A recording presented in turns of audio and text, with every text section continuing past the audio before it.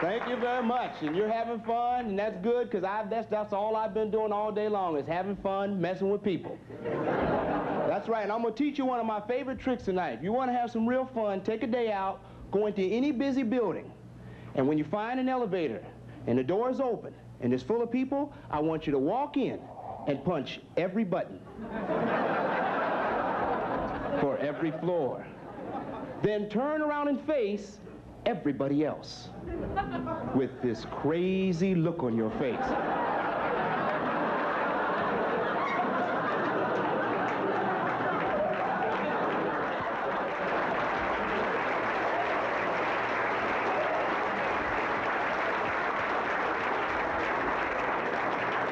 And then when you know they're real afraid, say something real messed up like, I hope I don't have to kill nobody else today.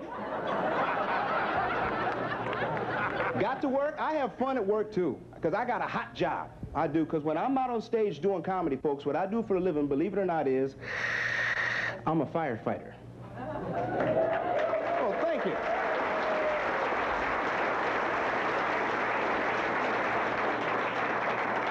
See, most people find that hard to believe because most people have this image built in their head of what firefighters should look like, and I know I don't fit the picture. I had one guy got mad at me one night. He was so sure I was lying, he jumped up and he goes, hey, you're small, you wimpy, you get in the fire, who you going to save? Me, okay? I work for the city of Minneapolis. I've been on the job 12 years now, which I'm really proud of. And the city of Minneapolis was, thank you very much.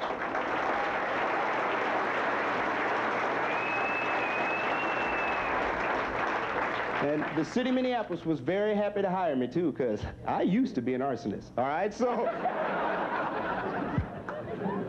you want to know what cracks me up, though? When I drive on the rigs now, and you go past little kids, and they see a little red fire truck or a big one, man, these kids, you've seen how they act. They're like, hi, fireman, hi, fireman, hi, fireman, hi, fireman, until their moms get sick, and they're like, shut up! Because, see, I was never fascinated with fire trucks when I was little because I very rarely saw them. You let a police car go by me, that was a whole different story. Police car go by, I'd lose my mind. Hi, policeman, hi, policeman, hi, policeman. And then my uncle would get mad. He'd be like, Alex, come here. Bring your old bucket head on over here, boy. What's wrong with you chasing after the police like that? A few years from now, you'll be running from them.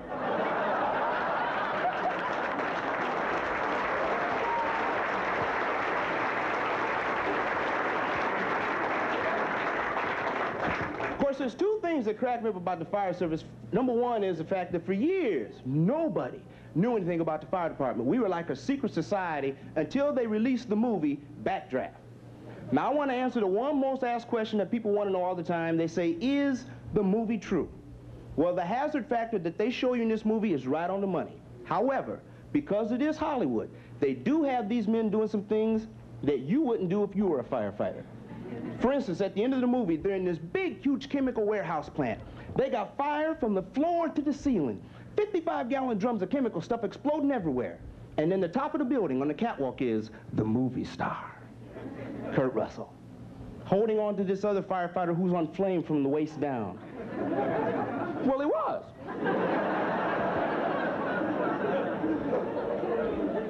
And this dude looks up at Kurt Russell and he goes, let me go!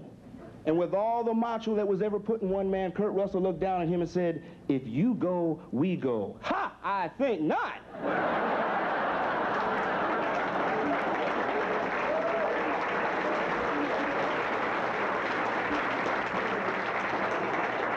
You think about it. You'd say the same thing I would. You look down and you go, are you sure?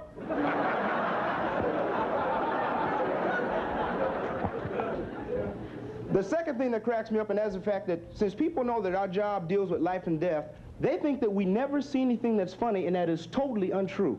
Because in 12 years on the job, the one thing that stays the same and never changes is when we get calls for house fires.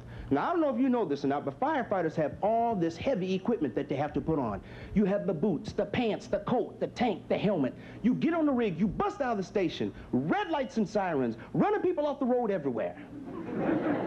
Well, because we have the power. And you get a block away, and you can see the house. You see the smoke. You see the flame. And you always see this guy. Here! Here, the fire's here, dudes! Right here, come on!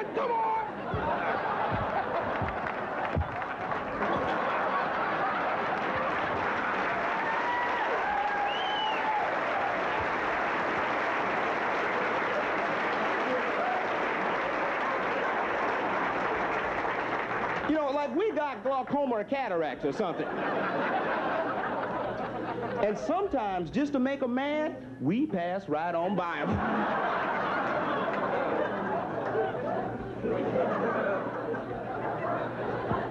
And oh, when you come back, you talking about man,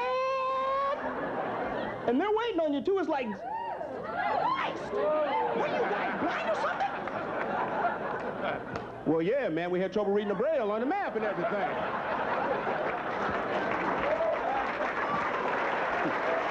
Thank you.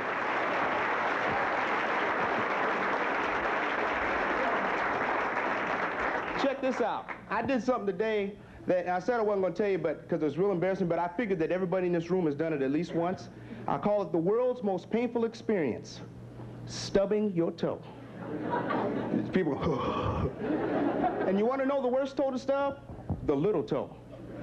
Have you ever hit your little toe so hard you thought you knocked it right off your foot? And you look down on the ground because you think it's going like this?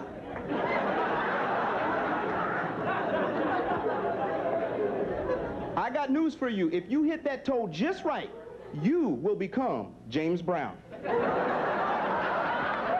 You will. You'll be walking along, all of a sudden it's like, hey, hey, hey!